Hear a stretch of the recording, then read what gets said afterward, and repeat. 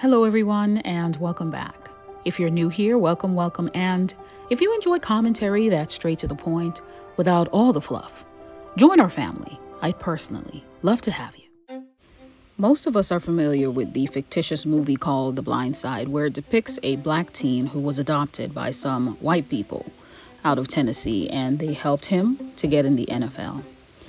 This movie also won Sandra Bullock an Oscar and made the author of this book a New York bestseller. But as usual, the subjects of all these stories get nothing out of the deal.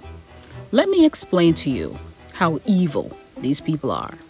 Allegedly, this whole time they lied to Michael Oher, telling him that he was adopted as a child, but instead they had their friends who were attorneys draft up a conservatorship that he signed at the age of 18, which made them the recipients of any financial gain that was to come from his talent. According to the court docs, these people, the Tuhis, negotiated a contract for themselves and their natural-born children when the movie came out, a contract worth $225,000 plus 2.5% of all future defined net profits associated with this boy's life, plus a donation of $200,000 was made to their foundation in their son Sean's name.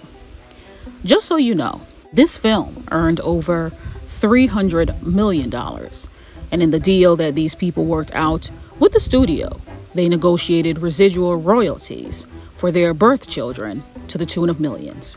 And he got nothing from a story about his life. And as far as the adoption that they allegedly lied to this boy about, they said that they had intended to adopt him but never got around to it. Their lawyer had the nerve to say that obviously they loved Michael because they provided him with shelter, food, and clothing, and even went so far as to buying him a vehicle. So they did, in fact, treat him like a son.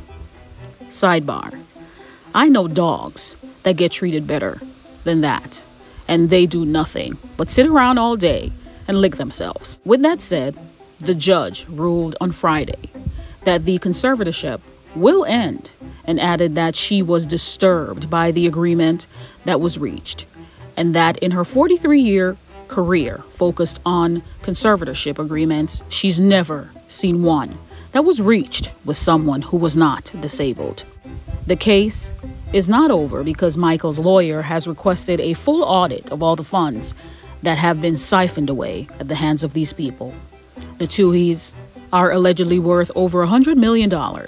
Their son, their natural-born son, is in some athletic department at a college in Florida, while the daughter calls herself a motivational speaker and an author. And by the way, no one in that family has an athletic bone in their body. This is just another representation of the NFL, where 56% of the players are black. There are only 3 coaches that are black, and there is not one team that is owned by someone black. I tell you, the jokes write themselves. Do you all think Michael will win this case and be compensated for the money he is owed? Or will they continue to use the system in their favor, as they've always done? Let me know what you think in the comment section. And if you haven't already, remember to like the video and subscribe.